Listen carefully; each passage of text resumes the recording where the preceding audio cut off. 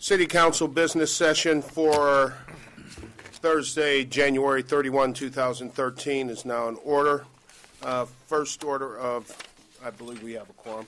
Yeah, we do. First order of business is approval of the minutes for the business session of January 24, 2013. Is there a motion? So moved. Second. It's been moved and seconded that the minutes of January 24, 2013 be approved. Is there any discussion? If there's no discussion, we'll, is this a voice vote or roll call? Voice vote. All in favor, aye. Aye. All opposed, same sign. There are no opposed. Minutes are approved. Second order of business, Councilman Ford, citywide business survey presentation and update of the KC Best initiatives. Do you want to take it from there? I will. We have Pete Fullerton from the KCEDC, and I think Gary Sage is with us also. We're going to have Tom start us off. Tom, you want to come up to the table? You don't want me? We'll give you a seat at the table.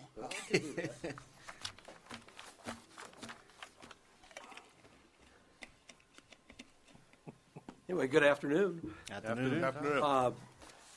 We are approaching our second year, so we've, I think, made a lot of progress. As you all recall, this is a collaborative effort, KC Best, of the city, the EDC, the Chamber, the Downtown Council, the Hispanic EDC, and we've added this year Platte and Clay County EDC. So we are continuing to try to expand the effort and bring in as many parties that have the same interest of working on business retention and, to some extent, business attraction for Kansas City, Missouri. What I wanted to do, rather than give you a lot of remarks for me, we're going to go over the survey, but I wanted the opportunity just very quickly to have each of the KC Best staff people introduce themselves in the area they work in.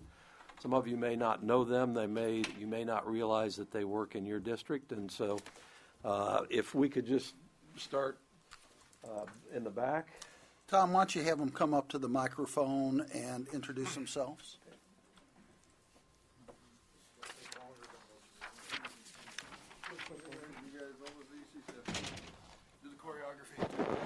I'm Gary Sage with Economic Development Corporation. My specific area of focus is downtown, but I've got citywide responsibilities. Hi, I'm Jennifer Pressberry. I represent the area just north of Pershing to the railroad, south to 85th State Line to Prospect. Good afternoon, Steve Rennie with the EDC. I represent mostly the 6th District and a little bit of the 5th District in South Kansas City. I'm Matt Jarrett. I am responsible for Kansas City north of the river, so I spend all my time in Platte and Clay counties. Hello, I'm Jeremy Davis, a development officer representing the downtown loop and some areas to the east of downtown, so the 4th and 3rd District. My name's Drew Solomon. I represent the Crossroads area, River Market, West Bottoms, 18th and Vine, pretty much the halo surrounding the Central Business District. Hi, David McCoubrey, south of the river, all the way down to, from Prospect going east, all the way down to about 75th Street. Thank you. Thank you, Tom. Yeah, you know, if you need some help in your district or anything, please, you know, contact these people. They're doing a great job for the city, for the EDC, in dealing with companies, and we hope to continue that, and certainly thank the city for their financial support of this undertaking, along with our primary benefactor, which has been Kansas City Power and Light, and to some extent also Hallmark Cards. With that, I'm going to turn it over, and we've got just a couple of quick presentations by different people, and then we're going to get in the survey. Pete, Okay. Are you survey? Yeah, I'm survey. Is Christy, did she get here? She's on her way. We'll do that later. Bill, you want to say a few words on behalf of the UPC? Sure. Good afternoon. Bill Dietrich, President of the Downtown Council. We've been engaged in business retention and attraction, going on 10 years now in Kansas City, Missouri, predominantly River to 31st Street, State Line Road, or 18th and Vine. And when this initiative took off at the EDC, it was a major enhancement of our efforts. It definitely broadened the reach. It brought new resources to the table, broader commitment from the city and the Economic Development Corporation. We are now partnering on a number of major initiatives. In fact, this evening we have a business recognition event down at the Roastery. If anyone's available, we'll be honoring 5 companies who have increased their investment in downtown, greater downtown, and remained in Kansas City, Missouri. And those are important to do, those kind of events, because it really tells people, we want you here, you're important. If you have issues and challenges, let us help you solve them. And with Pete and his team and Tom, their leadership, we've been able to bring a lot more to the table to help businesses citywide, as you can see from the EDC staff, resolve their issues. So we stand 150% behind this initiative. It's been one of the best things we've done in the last several years to communicate with Kansas City, Missouri businesses that you're very important.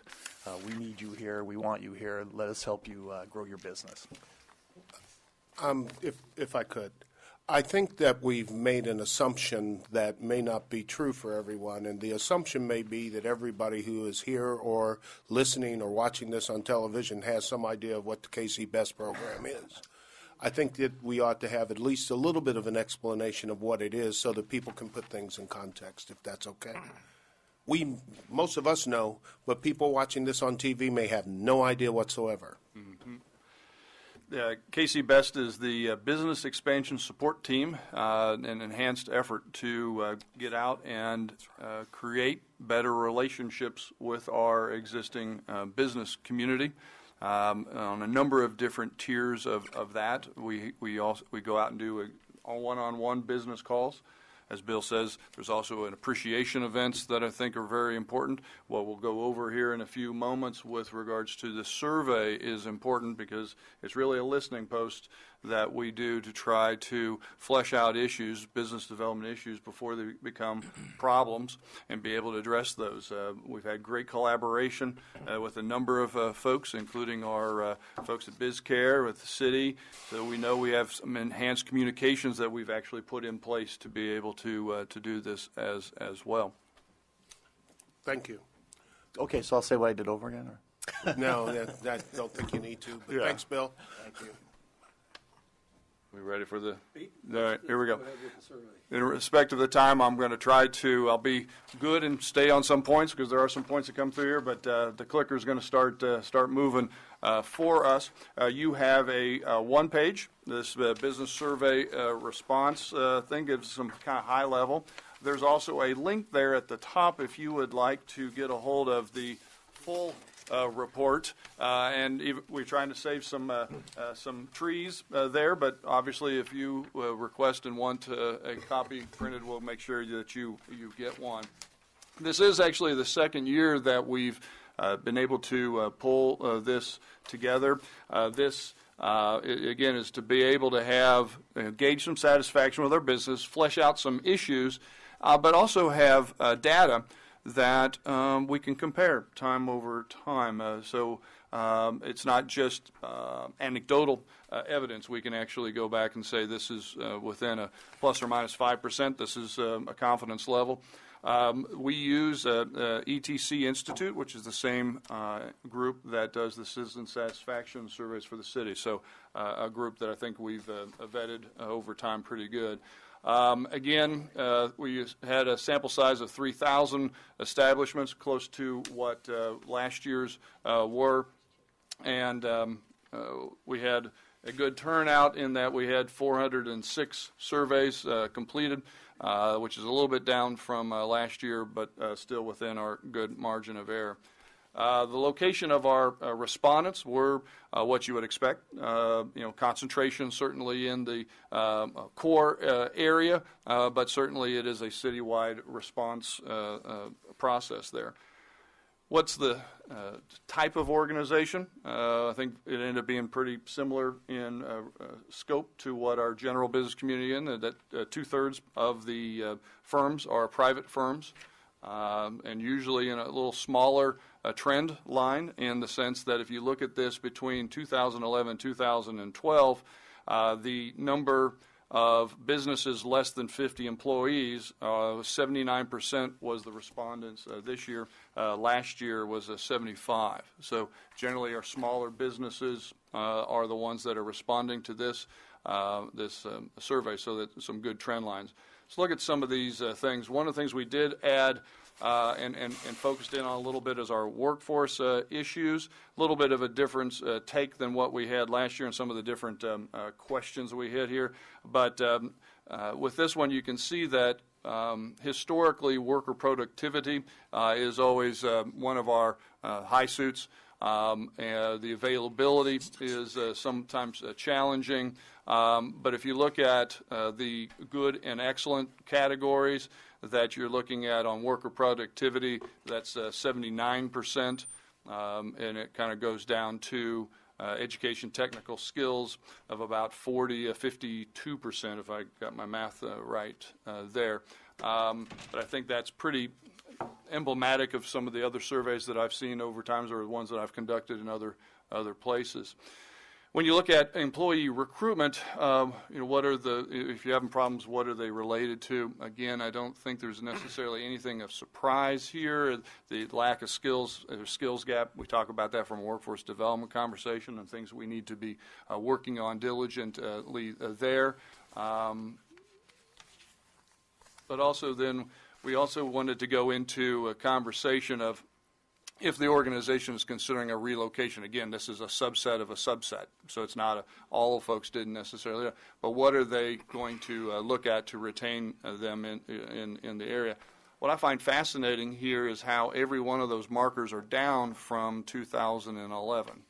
So there were fewer people that actually responded to this question than in 2011, which is probably a good thing if you're trying to kind of chin scratch on that.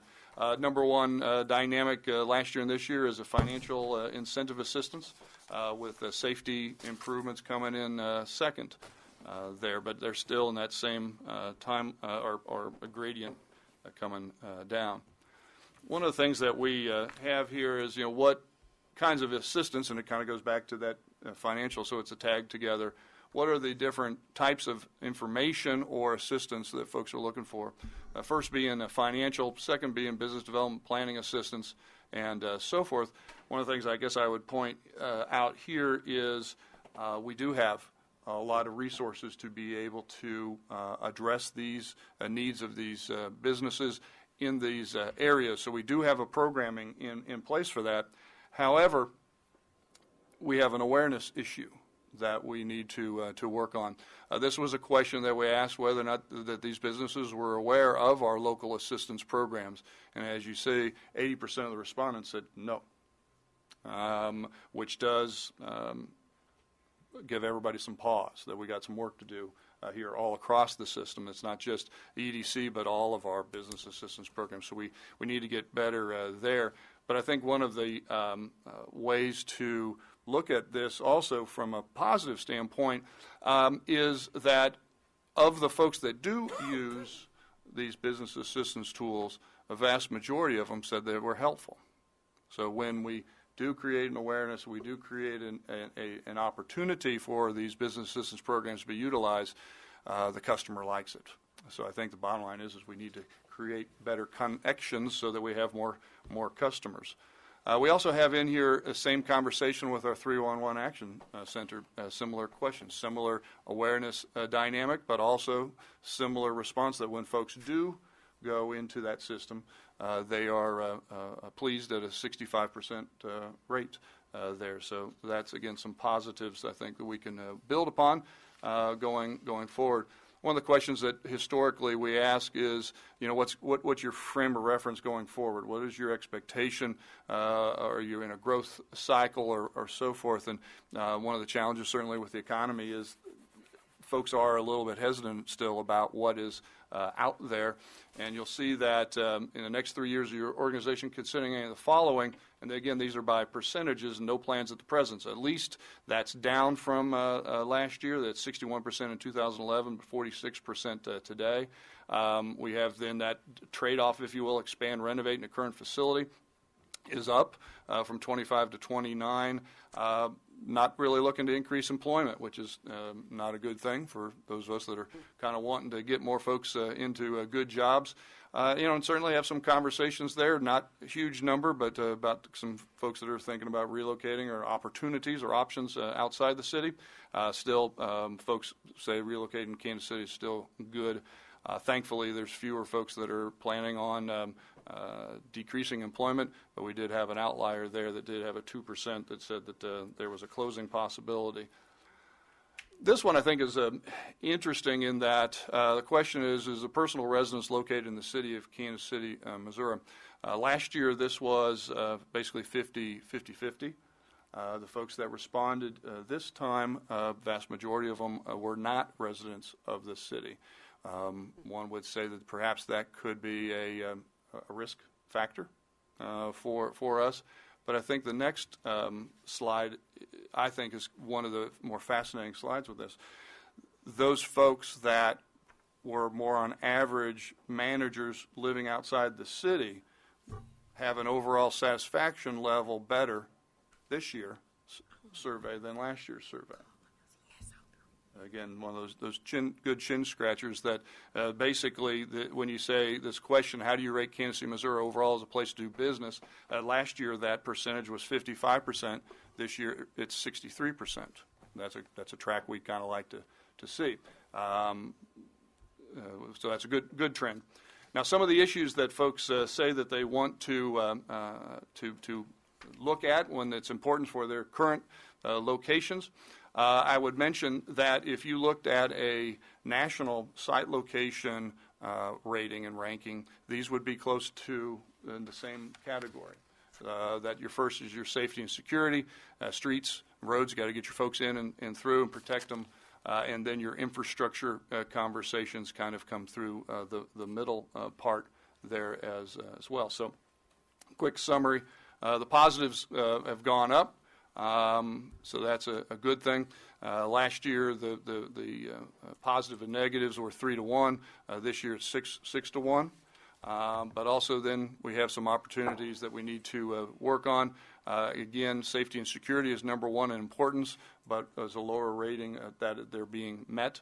The one here on the attitude of local government to business doesn't jive with some of the other questions, but it was 9th in importance and 30th of being met. So we need to kind of dig into that. Streets and local roads, again, 2nd in importance and 18th of being met. I know that's been a priority for this council, well, all these, to do better at that, and we got some work to do, and certainly on the taxation, there's a little bit of a gap there. So that is as quick as I possibly could without just completely clicking this thing through as I can. Appreciate so much the good team that we have at the EDC, the other allies that we have that have helped us in these conversations and continue to, and certainly appreciate the support that this body gives to us and to our city. So with that, I would open it up. Christy. Real quickly, Christy. Okay. Christy, you want to? Sure. Thank you. Thank you. I was talking so fast I shot right on mine. It's all right. Well, thank you all, and I apologize for being a little late this afternoon. Just to kind of finish up, the Chamber, we've been really excited to be part of this process. Since its inception in 2010, we figure we've coordinated about 60 visits with KCMO CEOs, and somewhere those companies employ somewhere around 40,000. Many of you, particularly you, Councilwoman Markison, have participated in many of these visits as well as some of the others. And I guess one takeaway that I would offer is that we should be doing more of these visits. I think that is clear. And when I mean we, I mean all of our organizations should be doing more of them. There's really value to sitting across from a CEO and his or her leadership team and getting to know them by listening to their concerns and their opinions about the city and their opinions about the Chamber and how we can all do a better job, and to listen to their plans for growth or their concerns about growth. So we learn a lot about the company's bottom line and their future plans during these visits. And then, but we also learn how well we're all doing as organizations in helping these businesses grow and prosper and increase employment, which should be obviously a goal of all of our organizations. So on a related topic, I just wanted to, I know you all have seen this wonderful document, wanted to remind you all, we are so proud of this, and you all are an extremely important partner in this. Councilman Sharp, we had some long meetings 4 years ago when we first went down this path. I never thought we would get to the point that we have. So 4 years into this, we have this wonderful consensus agenda, these great logos representing 6 major organizations at the bottom. We have defining guiding principles, which really says there's a lot of content on the back. And I will just tell you all, this has been very well received in Jeff City and around the state. Some of our organizations that we participate with around the state are thinking they need to do the same thing because they're hearing about this great consensus agenda that Kansas City has put together. So related to that, we just want to tell you that the Chamber is very proud to be co-hosting the dinner in Jefferson City, the annual dinner this year in Jefferson City with the city of Kansas City, Missouri. And that is on Monday, March 4. I believe it's at the Country Club. And we hope that all of you will be able to make the trip down. It's a real important evening. Sometimes I know it doesn't seem like it. It looks like that, but believe me, you get a chance to see a lot of people. And it's not just legislators. We'll be inviting a lot of statewide officials and key staff persons. So I know it's on the mayor's calendar, and we look forward to all the rest of you. And we really appreciate you all and your willingness to co-host this event with us, because I think that says something very important, that we're all in this together. So that's all I have. Thank you. Thank you. Any other presentations that you have that you want to make? All right, good. Councilman Wagner. Thank you, Mr. Mayor. I just thought I would mention, just to kind of illustrate this consensus agenda, I was in Jefferson City a couple of days ago when the data centers legislation was being heard by the House Economic Development Committee. I had an opportunity to speak to it, as did Gary Sage, and we had representatives, although they weren't there, they had sent their comments from the Platte County EDC. So just to illustrate that it's not only on paper, but that it does work in Jefferson City, and I was glad to be a part of that. So, wonderful. Thank you, Mr. Mayor. Thank you. Councilwoman Curls. Oh, it's my turn. Yes, I just, when you do your, and when you have your, I can't think of what to call it, your survey. I got it. Is it a verbal thing as well as written, or do you leave the survey there and they write their comments and send them in? I think it was all the above, right? Because I think you mail, and then there was, in order to get the right kind of responses and the right numbers, there were certainly some calls that were made by the Institute to make sure we are able to get good distribution and good reliable data overall. Okay, and I did go one time. It was a business downtown, and it was quite interesting. He was starting up, and he was quite pleased at that time. I hope he's still there. And I also want to, make sure we go over the city, because some of the 3rd District people are right outside the downtown area, and I know they would want to be included.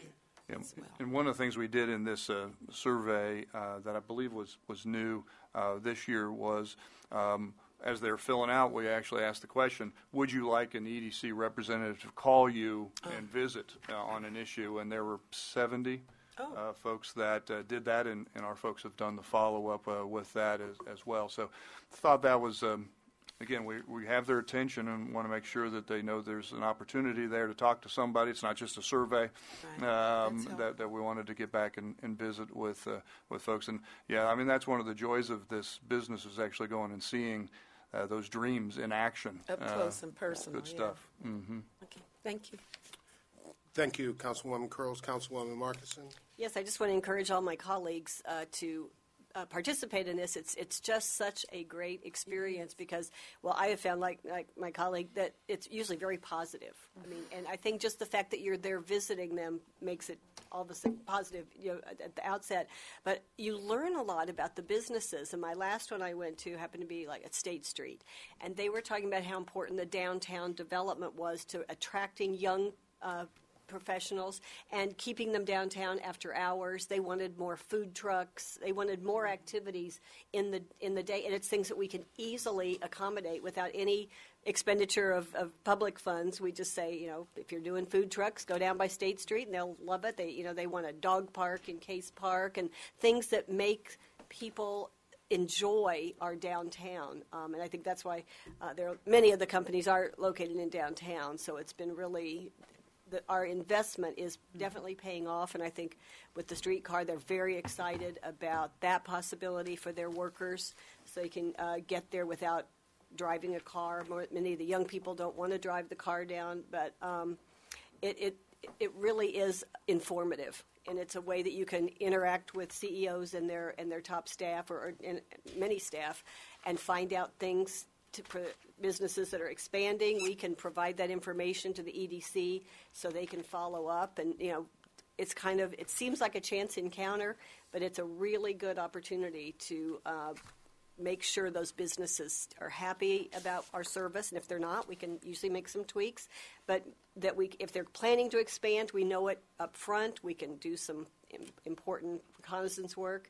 But I really encourage you because they're in all the businesses are in all of our districts. So it's really a good experience. And thank you for the Chamber, I think, was the motivator behind this. But we all came together and absolutely. It's been a team effort. So our role is to coordinate the visits, and I have to give Chelsea Smith the full credit for that. And it's not easy to coordinate. It's a lot of moving parts. It is. Councilman and Sharp. they're all sizes. Okay, It's not just big. They're very small companies and big. Excuse me. That's right. Councilman Sharp. Thank you very much, Mr. Mayor. Mr. Mayor, I'd just like to say what great partners I think we have in trying to grow the city and bring more jobs and businesses to the city. And if I could comment just briefly on the consensus agenda, when we started this about 4 years ago, and this kind of emanated from the Legislative Committee of the Council, there were some groups that weren't quite as on board initially as others, and we started with the Chamber, the EDC, the Downtown Council, and the city, and since then the Civic Council and Platte County Economic Development Council have added to it. But we were hearing that there were different voices all speaking for Kansas City, all with slightly different agendas, and by having this joint agenda, we are speaking with one voice, and I'm hopeful this session with some of the changes that we've seen in the General Assembly that we'll have to have a whole new list, or at least a lot more new items next year when we do this, that we'll be able to get some of these passed that we've been working on for so long. But these are really great partner organizations we have, and I'm glad we have such a positive relationship with them.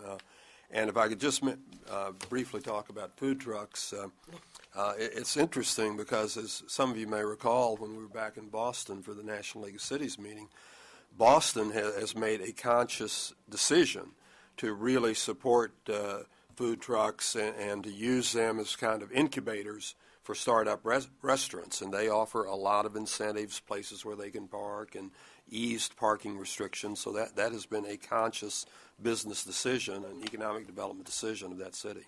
Thank you very much, Mr. Mayor. Thank you, Councilman Sharp. Councilman Wagner. Thank you, Mr. Mayor.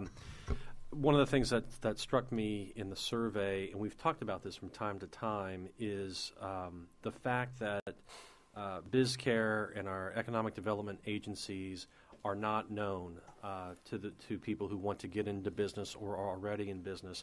And I guess, if I may put out a challenge there, Mr. Mayor, I think that's got to change. And I think we need to, whether it's working collectively with all of these groups or however it's done, we need to put together a plan that markets those agencies effectively and does so in a repetitive manner. just to simply say they're here, that message gets lost. It is only through that frequency and that consistency that these agencies are here and working that message begins to penetrate. And I may ask the manager, as I know that we are looking for a new communications director. To me, this is probably one of the top things to put on their agenda to do. And I know we've got a number of communications folks and a lot of different agencies, but I guess I'm sitting here and I'm seeing this again, and that has to be that has to change. The good work that's being done is being lost on a large percentage of business people, and I think if as we've seen, when they are engaged, they're very effective. So to me, this is another opportunity of 1 + 1 equaling 3 or 4 or 5 or 10 or 100, and I think we can't let it slide anymore. Thank you, Councilman Wagner. Councilman Glover? Yes, I want to thank you for all that you've done, the Chamber especially, and of course EDC and all the other partners. I'd like to add to what Scott said or emphasize where I found that people don't know about the good things that the Kansas City can do to help a business is when they're starting a business. And Kansas City has grown dramatically because of entrepreneurs, Joyce Hall being one, probably the most prominent. And I know the Chamber has declared that to be one of its key objectives. I think getting that word out about what we can do to people who are starting a business or have small businesses. Frequently, small business owners don't know the range of help we can give. So I think that's critically important, too. The last thing, though, I would like you to say, since we're on Channel 2, and many people might be watching this, that own a business or wish to start a business and utilize this program, can you tell people how to contact and engage into this program either through the internet or to log on or a phone number? What is the most appropriate way for someone wishing to access these programs, to access it? One of the things I think is we are in baby step mode in trying to get better and better relative to hitting a lot of different layers of communications channels. Through our Launch KC initiative, launchkc.com, there's a battery of there's a website.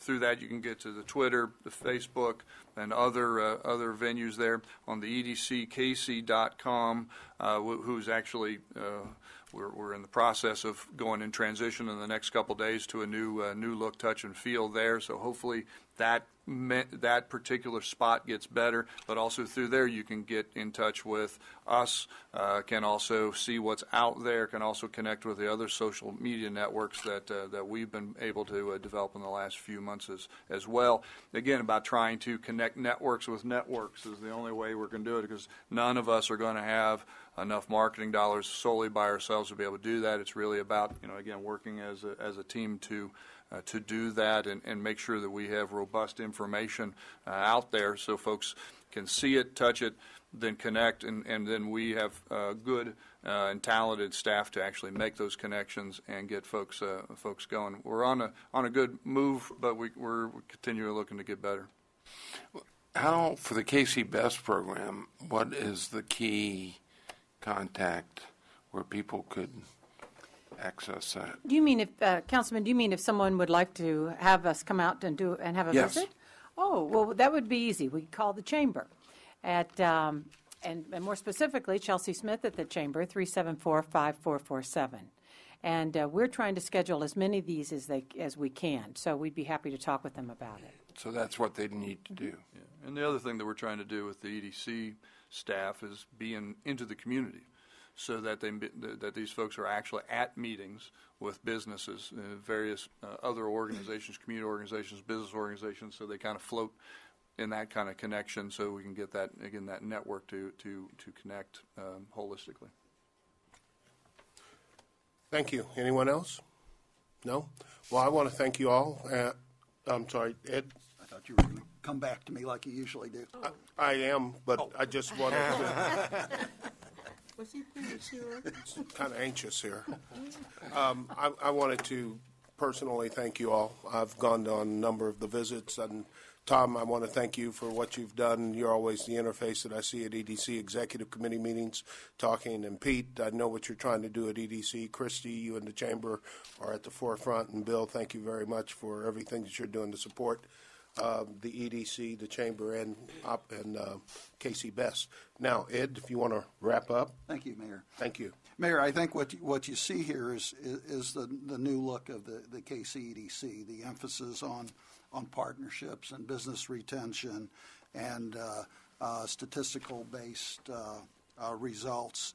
I thought one interesting takeaway from the surveys were the rankings paralleled in so much what we're working on in Advanced KC and the strategies there, which indicate I think we're right on target in terms of what the future of the EDC will look like. Thank you very much. Thank you all for being here. Appreciate it. Oh, and just one other thing. You might get the word out to banks, business loan officers. If they have the information at their fingertips, they may be hearing from some of those banks, and it'd be a good idea for them to be able to say, we may not be able to help you, call these guys. Yep, that's a great idea. Thank you. Sure. All right, next item of business is discussion of ordinances, resolutions, and communications on today's docket. Or for floor introduction, Councilman Sharp. Well, thank you very much, Mr. Mayor. Mr. Mayor, an ordinance that was sponsored by Councilman Wagner and I will be on the docket today. It came out of the Public Safety Committee and was advanced unanimously from our committee. And this deals with strengthening our ability to enforce our ordinances and state laws prohibiting the sale of tobacco products to children. And I think it's fair to say that from the testimony that we received in committee and from other meetings that we've had little or no enforcement of our ordinances or of state laws prohibiting the sale of tobacco products to children. And this has been a long-standing concern of many people on the council. We all remember the leadership of our former colleague, Councilwoman Kathy Jolly, on this, but it's also been a long-standing concern of our health department, of public health advocates, and community groups that are working to prevent children from becoming addicted to nicotine or other drugs, such as the Hickman Mills Prevention Coalition.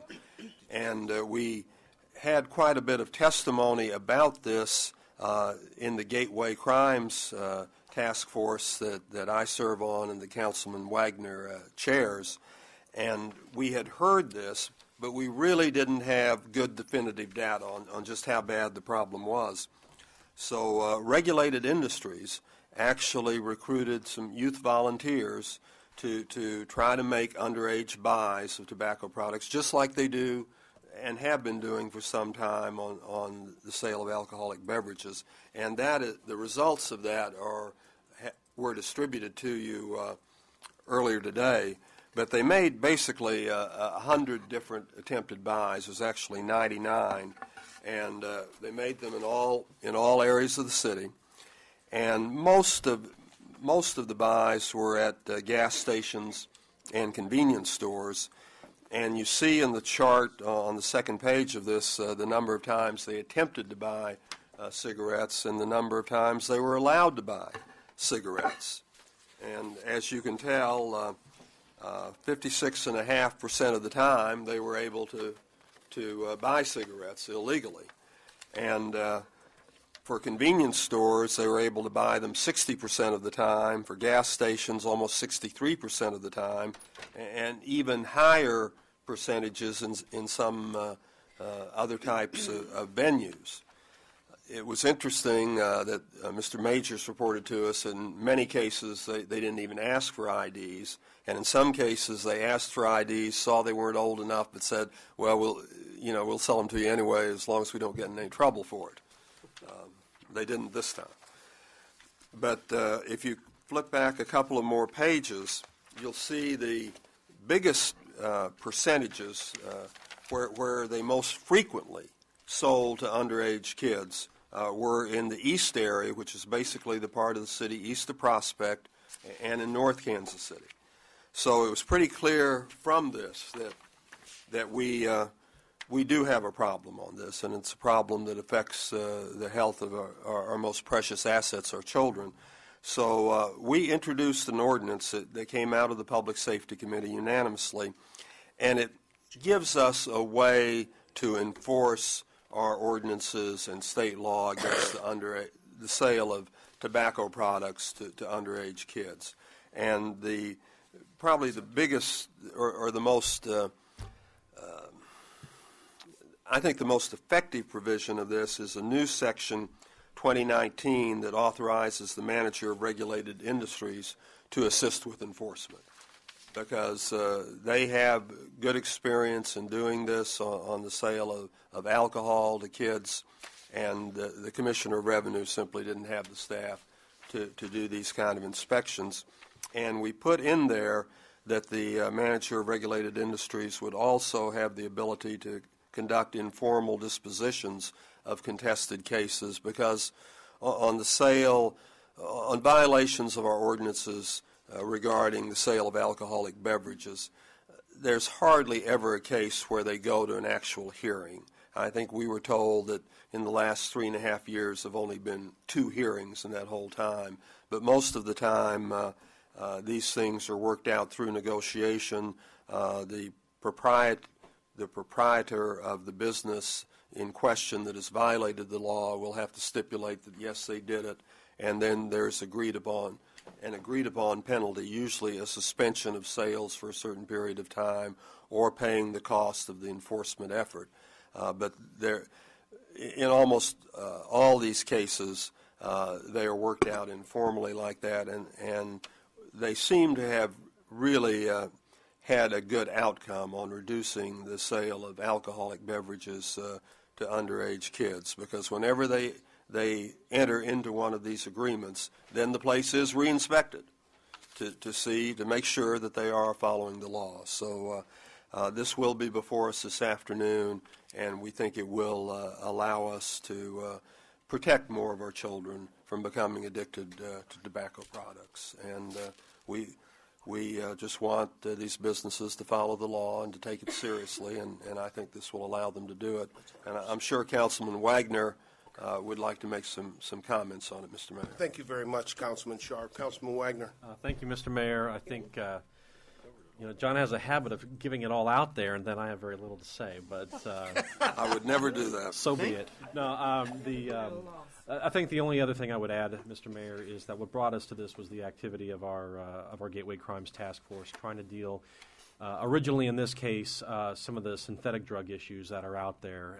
Many times, those sorts of drugs are available in convenience stores, small stores that sometimes put it behind the cabinet or behind the counter, and just to ask for it by name, or you kind of give a wink and you can get that product. The bonus with this, and Councilman Sharp went through it very well, is that not only does this become a mechanism for us to deal with those stores that may be selling that sort of material that may not be selling alcohol, but it obviously gets us to another issue that is just as big, just as dangerous, and that is selling to underage individuals. The reality is that this used to be a state job. And the state would have 22 inspectors that would go and see if they're selling to minors. That 22, after a few years, is now down to 2. And there is absolutely, well, maybe 1 unless you know something more than I do. But the reality is that the state is not doing it. The reality is that the problem continues. And the unfortunate reality is that we, as the city, where the rubber meets the road, is having to deal with it. What we've laid out here, I think, is a great process that's consistent with the effective process that regulated industries currently has for alcoholic beverages. We expect the same kind of efficacy that we have in that area. So hopefully, unless there are any questions here, we ask for your support later today. And I should also thank Councilwoman Markison, as we've had conversations on this too. Obviously, this function rested in the Revenue Division for years and years and years. With what we're doing, we still take into account how they license cigarette selling in the city, but I think now have a very good enforcement provision to allow us to move forward and deal with some of the issues that we're experiencing in our neighborhood. So I would be remiss if I did not provide a few accolades across the room. Thank you, Councilman Wagner. Councilwoman Curls? Yes, I just wondered how do they determine female, gender as to who's buying? That's done at birth. Those were What? Well, gender and race. I mean, who's those keeping were the that testers. information? Those were the testers. That's just the These gender are just the and people that ethnicity came. of the testers. Okay, because I thought you meant they were saying, here's a woman, and here's an African. That's what I thought. I thought, who's doing that? They wanted to see if they were more inclined to violate the law dealing with one gender or another or based on ethnicity. And these people were from the city? Volunteers. Volunteers. Mm-hmm. Student volunteers. Okay. Thank you. Councilman Ford? Mayor, on the docket today, under non-committee resolution. Hold on just a second. Has everybody finished commenting on this particular issue? Okay, I'm sorry. Didn't mean to interrupt you, Councilman Ford. Just wanted to make sure we were clear of one subject. Go ahead, sir. Under non-committee resolutions, you have a resolution to appoint the successor directors to the Red Bridge Community Improvement District. That's correct. This is a change of procedure in how we've been handling this issue under CIDs. All CIDs that are communicated to the clerk are now being sent to planning and zoning, which gives our committee and our staff an opportunity to take a closer look. And under state statute, it's by default. If the mayor doesn't appoint the successor directors, then they're automatically appointed by default. And we thought it would be better to be more proactive and put stamp of approval on it. So that's why we're seeing that for the first time. Thank you, sir. That's correct, and I'm glad that you picked that up. I was going to. Is there any discussion on that issue? None. There's an ordinance, and it's not quite the same, but along similar lines. It merely establishes the Ethnic Enrichment Commission, all 80 or so of them. After much negotiation,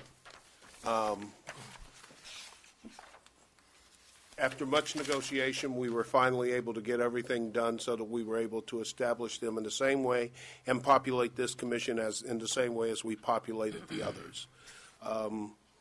We simply were unwilling to say, just because you've been there and done that, we'll give you a pass. We had some negotiation to do, and I'm glad that we were able to come to a resolution. It's done. It's over. So that's what that ordinance is about. Any discussion on that issue? Are there any other ordinances or resolutions on today's docket that need to be discussed? Hearing none, how about items to be placed on future business session agendas? Councilman Ford. There was a reference in the editorial page this morning on Mid-America Regional Council's projections of population growth in the region. Yes, sir. And I thought that would be a fascinating topic to be presented here at a business session. All right. Councilman Sharp. Mr. Mayor, the Healthcare Trust Board has concluded negotiations with our insurance carriers for our employee health insurance, and I think we've got some very great news to present to the council. So when we'd be able to put that on, I think this would be something that we'd all be interested in, our employees would be interested in, and we'd like that opportunity as soon as we could, sir. Thank you, Councilman Sharp. Are there any other items that anyone wants? Councilwoman Markison. Well, we do have, just reminding people, we do have in business session for 2 weeks, the department directors are coming to talk about the budget. So there are going to be extended time for those sessions. They're going to start at noon. We're going to start having lunch at 11:30. When does it start? Next week. Next week.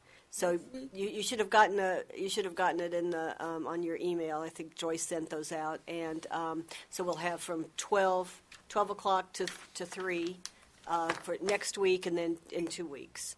So you'll hear from all the departments. So if you want to, kind of peruse through the web and see if there are any questions you have of the department directors. So we have our budget hearing starting Friday, tomorrow. Not Friday, Saturday. Saturday, 9 to 11 at the Mohart Center. Anyone else? Anything else? Councilman Ford. In planning and zoning yesterday, we talked about after the next hearing after the federal judge on the Beacon Hill project, we thought it would be good for a review of where we are in the entire project. We've been getting it piecemeal, both in committee and council. Good news on the grocery store, good news on the student housing, good news on the colonnade, but in terms of how they work together, we thought since the city has made a major investment in those areas, that would be nice to have. Okay. Thank you, Councilman Ford. Anybody else? Any other subjects? Hearing no other subjects, then is there a motion to go into closed session? Mr. Mayor, I move we go into closed session to address legal matters pursuant to 610.021, parentheses 1, of revised statute of Missouri, personal matters pursuant to 61.021, parentheses 3, of the revised statute of Missouri, and bids and proposals pursuant to 610.021, parentheses 12. Second. It's been moved and seconded that we go into closed session to address legal matters pursuant to 610.021, paren 1, and personnel matters pursuant to 610.021, paren 3, and bids and proposals pursuant to 610.021, paren 12. Is there any further discussion? Hearing no discussion, will the clerk please call the roll? Wagner. Aye. Davis. Aye. Ford. Aye. Johnson. Aye. Curls. Aye. Reed. Aye. Serco. Aye. Glover. Aye. Markison. Aye. Brooks. Taylor. Aye. Sharp. Aye. James. Aye. 12 ayes. We're in closed session.